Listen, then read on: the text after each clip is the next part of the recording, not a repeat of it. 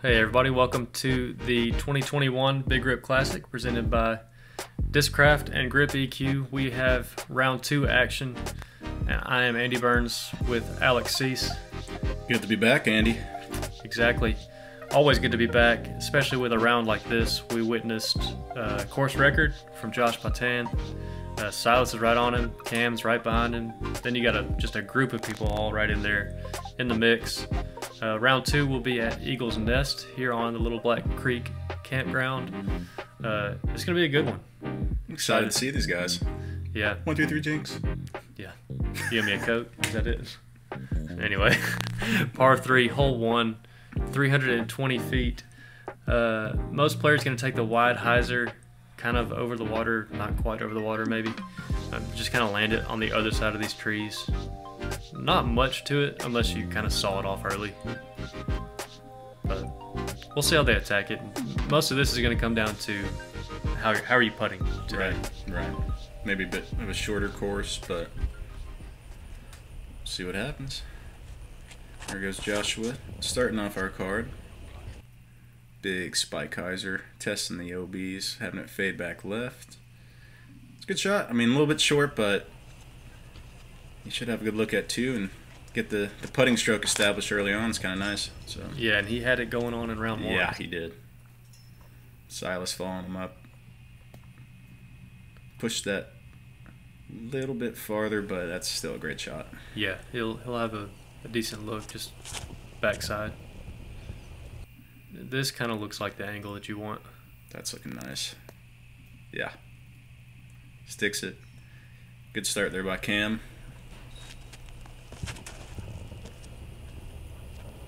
This is RC Rohe. JC. Yep. But now it's going to be RC. Now it's RC. I was just thinking about, the toys that like to play with them, so I mean. RC Cola. Yeah. Oh, true. Silas not thrilled with that effort. Joshua likes that though. Yeah, and that's gonna be scary if he's on as much as he was yesterday. That was a fantastic round. Definitely check that out if you guys haven't. Got round 1 coverage. Good putt there by Rohe to JC, aka RC Rohe. Good way to start the round, getting your 2. Yeah, JC, another player who kind of has some sneaky skill to his game that he can light it up if you're not paying attention. That was no way. That was sneaky on all bad accounts. That looked like a pretty good putt. I mean, yeah, that was a good putt. What do you do? I think you just got to move on to the next one and don't even think about it, I guess. Yeah. Easier said than done, but definitely. But speaking of the next one, hole number 2, par 3, dead even 400-foot shot. As you can see, the drone flying here. Again, shout out to Counterspin Discs for the drone coverage. Check out their channel for the chase card action. This is kind of a multiple routes you could take here. Just pick your poison. Left, right, center. Yep. Josh not having much trouble. No. Looks like Cam will be taking that right route as well. Flips up, he's calling for it to get stable, and yeah, fade a little right, hit a tree, and not terrible though. It's a little short.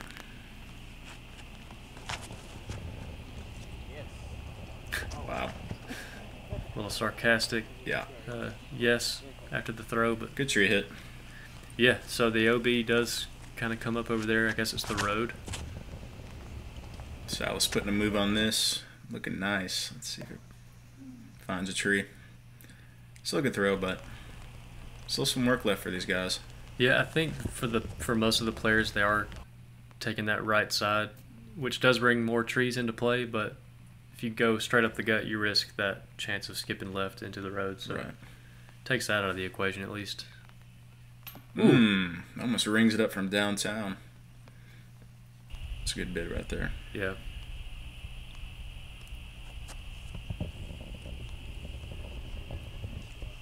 Gave it the height, just a little too much. Should Joshua can catch this.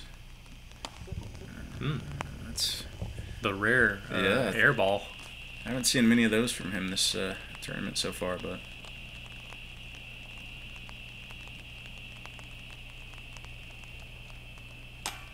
oh no. Yikes. Oh no. And that's back to where he was. Yeah, back to let's see if we can cash this in. That's in. Wow. Good concentration. Yeah. You can really let that slip away and turn into a 4 or 5 putt, and it's not ideal, but way to save it. You might have seen some umbrellas out in the background. Can ask. It sounds like there's a little crackling going on there, you know? Yeah, here's some raindrops on nearby umbrellas. Yeah, so grip might be a little bit of an issue for these guys this second round. Good putt there from JC. Yeah, the weather for the whole weekend, leading up to this weekend, kind of looked like rain the whole way. But we're going to take a quick break and be right back.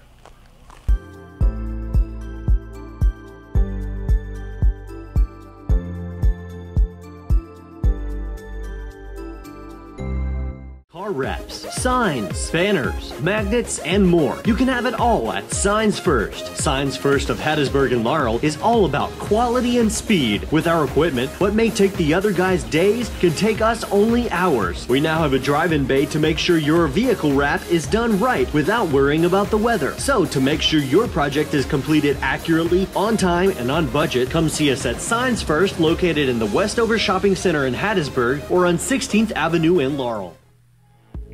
All right, welcome back. Here is hole number 3, 223 feet, par 3. You got the road to your right, that path to your left.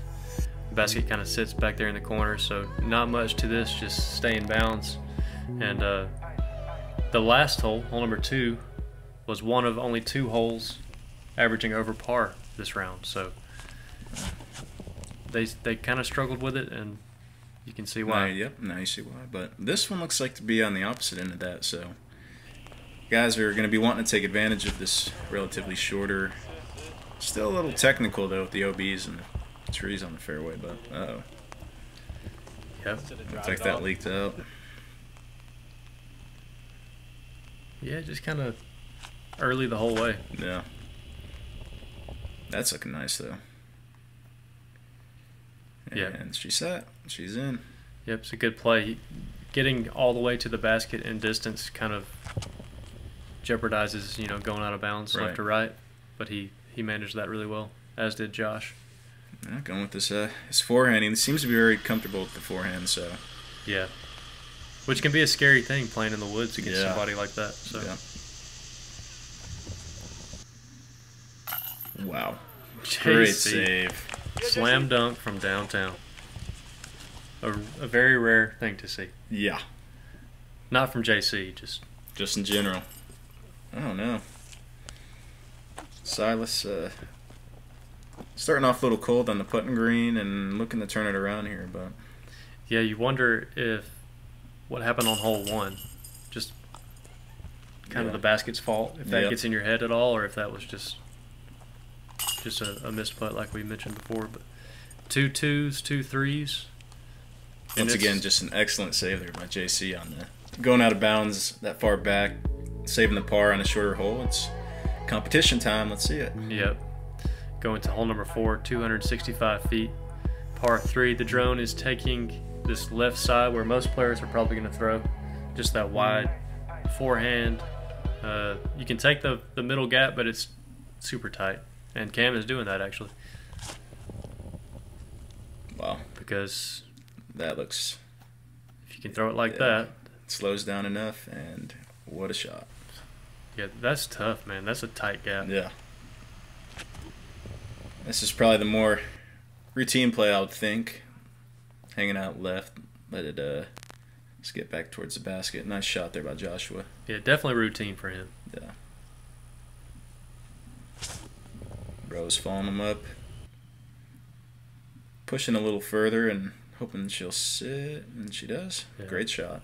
Yeah, it is. I like JC's his game. It's real compact on both sides, backhand and forehand.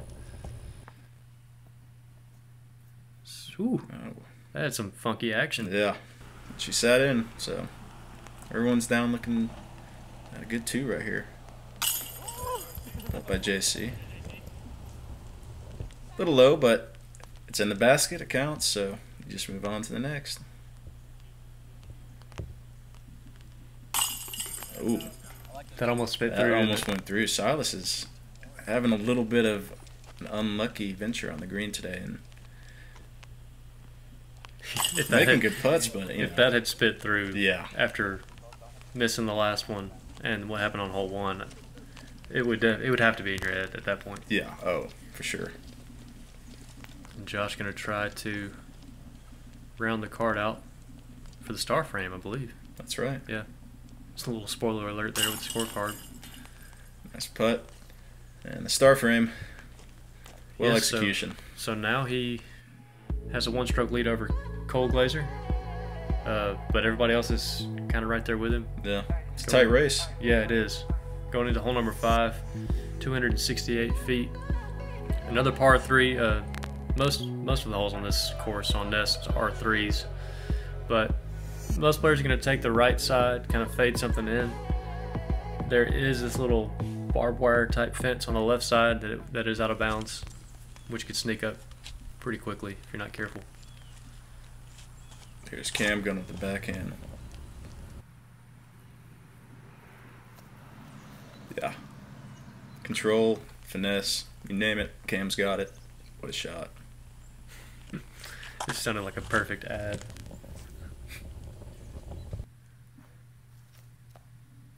Ooh, just barely missing that tree. Excellent shot by Joshua. Taking the CTP for now. Let's see if JC can follow him up. This is leaking a little early. It's Wow. Little halvesies. yeah, but she's in. Yeah. Get that relief from the barbed wire too, I assume. So should be looking at it too as well. Here's Silas. That's a smooth putter throw. Yeah. Wow. Yeah. I think he takes the CTP. What a shot. Yeah, so it does, he does have his 2 meters since it is barbed wire. Barbed wire. Barb. You say something enough, it just sounds wrong. Mm-hmm. I agree with that. Everyone's tapping in there too now. Just a very well executed hole once again, back to back star frames. Yep, and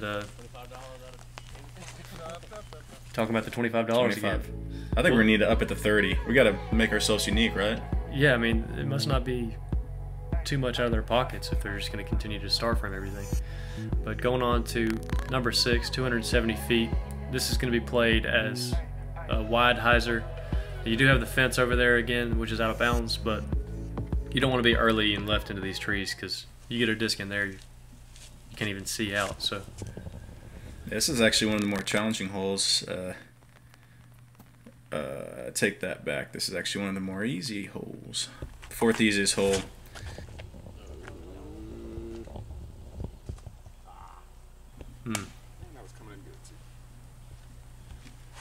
He liked it, but just got it a little too wide and high.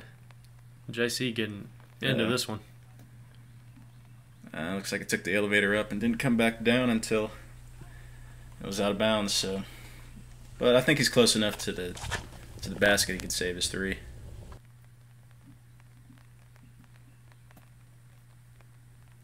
Oh yeah, that's fine. Good shot. Josh with a long look. Can he ring it up? No, good bid. Safe. Tap in, take your 3. Alright, so JC's a little further back than I thought. This will be hard earned for hopefully par save. Ooh. That was a good look. Yeah, it looked good. When he let go of it, I thought it was in. So unfortunately he'll be picking up that 4. Good putt. Silas looks like he's dialing it in, getting his putt stroke going. Having a little bit of misfortune on the green with some nasty spits, and he's starting to find it again. Yeah, and he's a player that he's got the distance. he's got the variety of shots to play with anybody. Right. And if he's got his putter going, then watch out. yeah, big time. Okay, so there you see JC taking the bogey. Silas and Cam coming away with the birdies, and we've got a tie at the top, 17.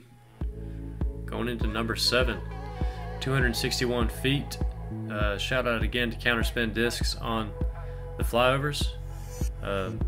This hole unique, got the little hanging basket as you'll see once we get here. Not much to the hole, just a straight shot. Get something to maybe land it early and slide. But some players might even play the trees at the back as a backstop.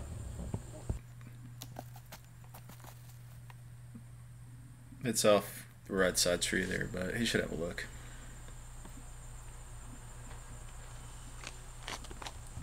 Looks like Silas is going with the putter flip up. That's good height. Ooh, he's chasing it. Wow. That'd be an impressive ace. Yeah, that'd be hanging cool. basket. That's when you tell your grandkids when you're older, you know. Yeah, oh yeah. Oh no, Joshua leaves it left. Fortunate kick back out to the fairway where he can at least possibly have a long look at 2, but you know he's should be saving that 3. Great shot. Yeah, good control there.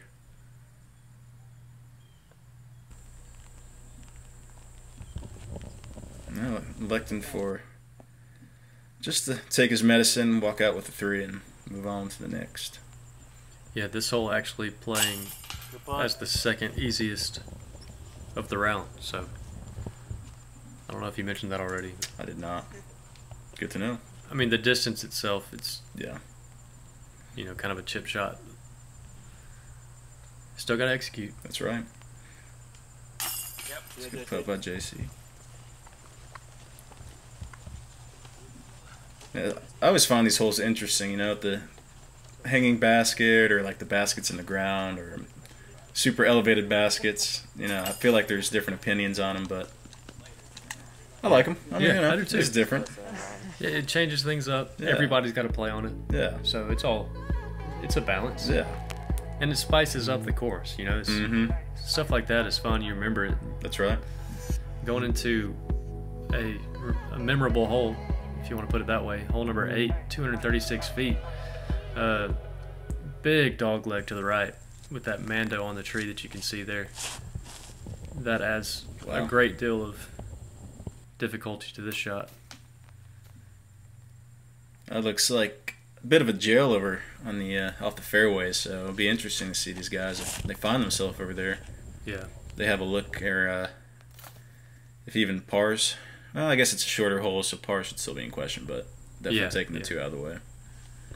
Just a very interesting shot shape that you need for this hole. Yeah, you got to make that corner, but you can't go too far because the backside trees come into play. So something's got to be able to just fade without like almost coming backwards. It's very interesting. He stays out. Yeah, I mean JC and Josh there. I'm not sure how you get much closer. I'm sure it was done multiple times. Yeah. At least for this card. Mm. Oh, okay. Proved me wrong. I didn't think he was gonna have a look like that. Yeah.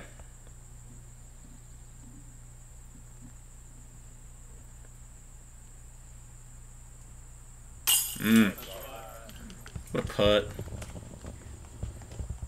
From the jungle into the basket. That's the way you do it. He said, "What putting woes?" Good putt there by Josh. He's got that fist pumping. Yeah. He's feeling it. Yeah.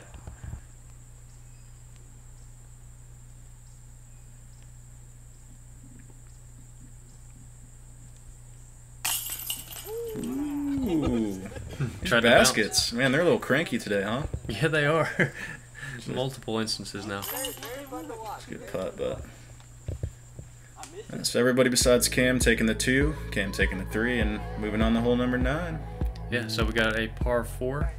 I believe the first par 4 of this course, 420 feet.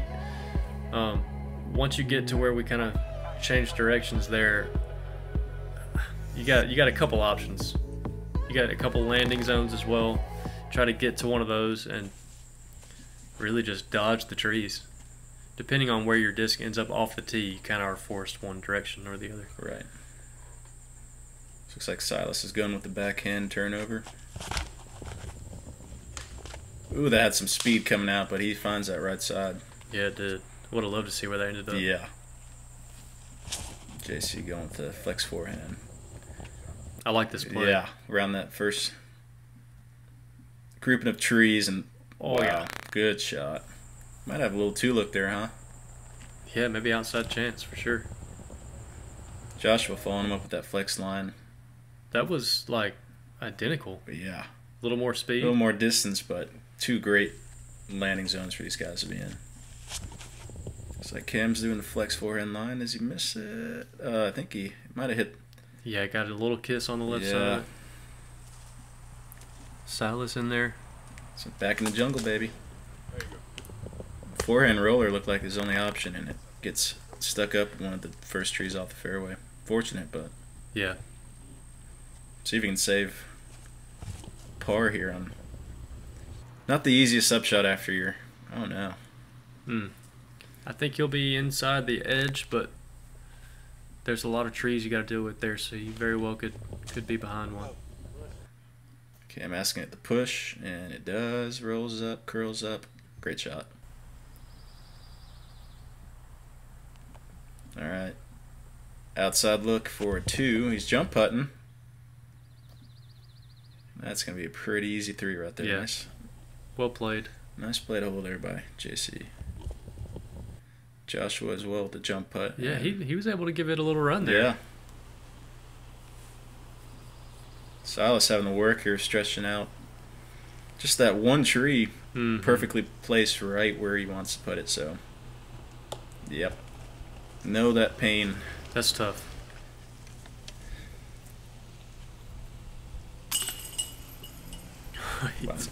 He almost put that one left. Yeah. Got to be a little frustrated, you think, right? I mean, but it happens. Yeah, it does. And I mean, he's fighting. He's only 3 back. He was 1 behind there. He's got it for sure. He's got it in his game. Yeah. So that is it for round 2, front 9. Josh, Cam sitting at 19. Silas and JC not far behind at all. Back 9 is going to be fun. Got some really cool shots. It'll be interesting to see where these guys push and see where they finish up for the final round. But come join us back for the back 9 round 2 here.